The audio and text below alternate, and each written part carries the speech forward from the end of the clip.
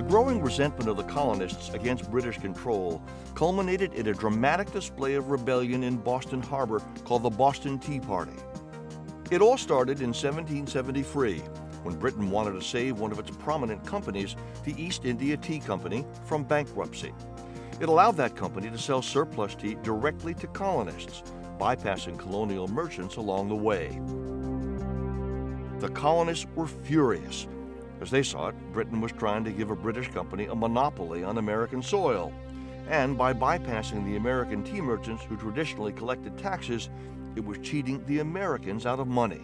The colonists decided to boycott East India tea, but for some colonists, a boycott didn't go far enough. Samuel Adams, one of the leaders of the Sons of Liberty, a vigilante group intent on protecting colonial rights, saw the tax on tea as an opportunity to rally support against British rule. Adams had organized groups of colonial patriots throughout the colonies to exchange information and monitor British activities. They were called the Committees of Correspondence and would be crucial in setting up the Boston Tea Party. Sam proceeded to set up these committees of correspondence, and they started writing back and forth in the different colonies, saying we must stop this. He worked everybody up into quite a state of anger. And when the tea finally arrived, the taxed tea from the East India Company, Sam was ready.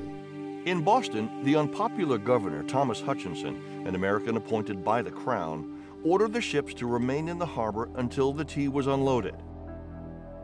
On December 16, 1773, Samuel Adams and the Sons of Liberty organized about 100 Bostonians, disguised themselves as Indians, and boarded the ships. They chopped open the tea and threw it all into Boston Harbor, destroying quite a lot of money. Onlookers cheered as Boston Harbor became an enormous teapot. Governor Hutchinson fled the city, never to return. Not a single ounce of the several thousand chests of tea shipped by the East India Company ever reached colonial stores. There were tea parties in other colonies, but nothing quite as dramatic and as expensive as the Boston Tea Party.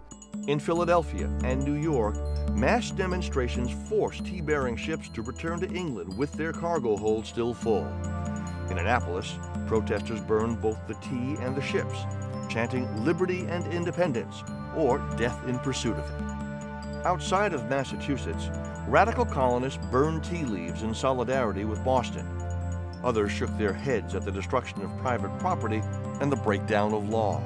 The British Parliament was outraged by this blatant act of rebellion and proceeded to slap the colonists with a new set of laws called the Intolerable Acts.